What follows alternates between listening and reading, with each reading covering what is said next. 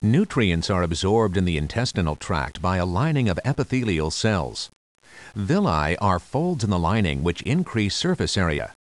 Enterocytes on the surface of the villus carry out the absorptive function. They are continually lost from the tip of the villus, but are replaced by stem cells at the base.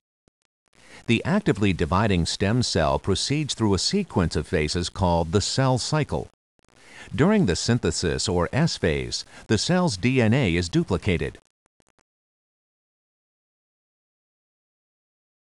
After a G2 transition period, the cell enters the mitotic or M phase.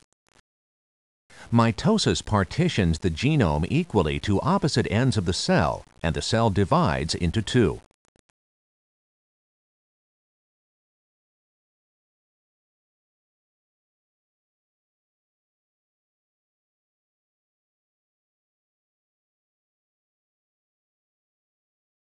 Eventually, the stem cell undergoes cell cycle arrest and begins the differentiation process. The cell migrates up the villus and becomes an enterocyte.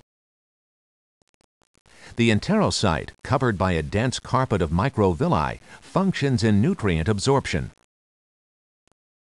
At the tip of the villus, the cell undergoes programmed cell death, also called apoptosis, and is sloughed from the intestinal lining.